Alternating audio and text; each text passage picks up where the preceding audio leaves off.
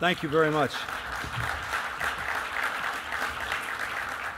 Cities use more than 75% of the world's energy and generate more than 75% of its greenhouse gases. Buildings are often the largest energy users. On Tuesday, at a press conference for the Large Cities Climate Summit, Bill Clinton announced a new plan to fight global warming through an international partnership between city mayors, large banks, and members of the construction and energy industries. More often than not, however, it's expensive to take an existing building and make the improvements that will bring about the energy savings. Today, we announce a program to perform these improvements on a massive scale in 16 major cities around the world. The Clinton Climate Initiative aims to use economic incentives rather than laws and international treaties to persuade building owners in big cities to dramatically cut their energy use. The plan involves 5 major banks providing loans to landlords so they can retrofit older buildings with more energy-efficient heating, cooling, and lighting systems. 4 major construction companies have signed on to the initiative.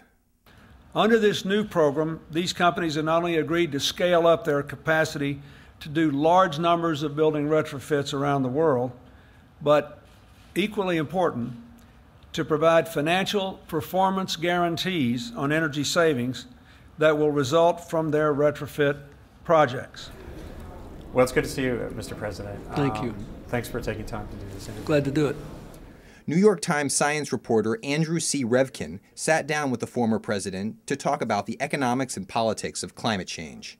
I get this impression that you're focused on concrete, achievable things beyond sort of instruments and policies. Much of what we need to do is economical now if we can get organized and get after it. For example, you tell me which is more valuable.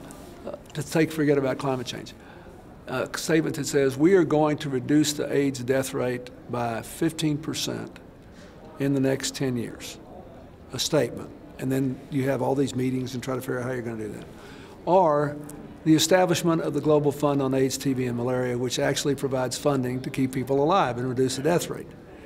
So it's fine to have these goals, but I'd like to see the international community focus on mechanisms. For example, if you look at what we did today, arguably the most important thing was to get the $5 billion in commitments from the financial institutions, which more than double the size of the market, and then get the commitment from the energy savers to offer performance guarantees, which then made it possible to finance repayment of the bank loans through energy savings, lower utility bills every month.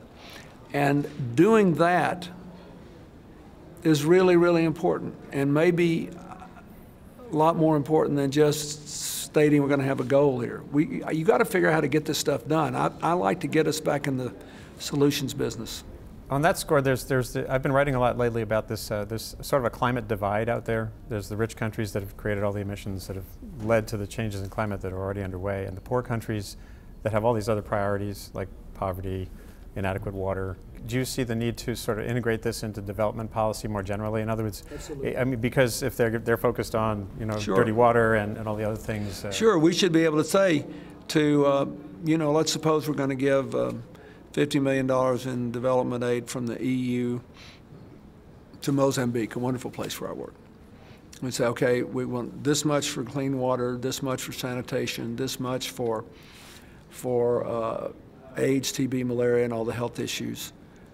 But we want to help you with buildings, and we'll invest in your growth, but you have to agree to certain building standards, responsible materials, use of decentralized solar and wind energy, all that's sort of a clean strategy for the future. And if we do that, it can make a huge difference. I mean, the International Finance Corporation just gave some financing to a friend of mine down in the Dominican Republic who's building a big wind farm near the Haitian border, and he wants to serve both Haiti and the Dominican Republic. That's the sort of thing we need to be doing more of. Some environmental campaigners I talked to are thrilled about the activity today. Al Gore has pushed forward on, and about your work too. But they still look back on the Clinton years, and some of these campaigners are still frustrated by what hadn't happened then.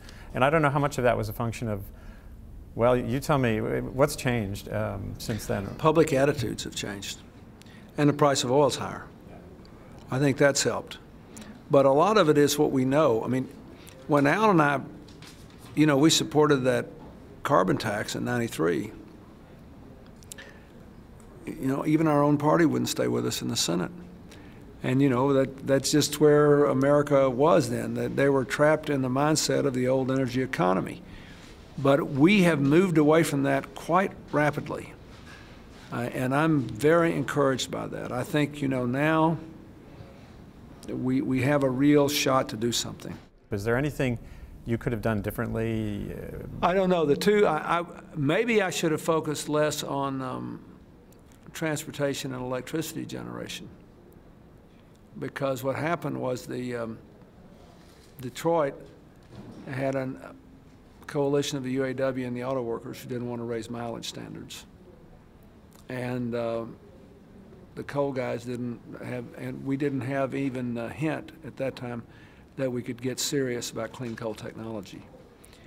And so it may be that I should have started with the energy efficiency, with the low-hanging fruit, and with the research to try to lower the unit cost of solar and wind, and then work back into the other issues.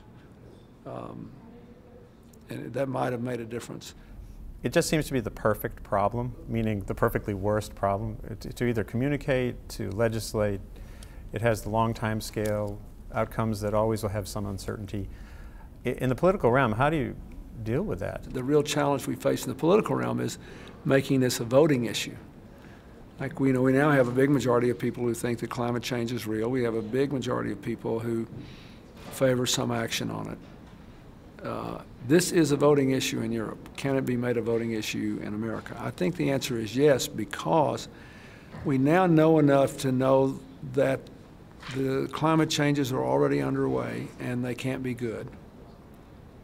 And we know enough now to know that there are things we can do that will generate economic opportunity and reduce social inequality, and that can't be bad.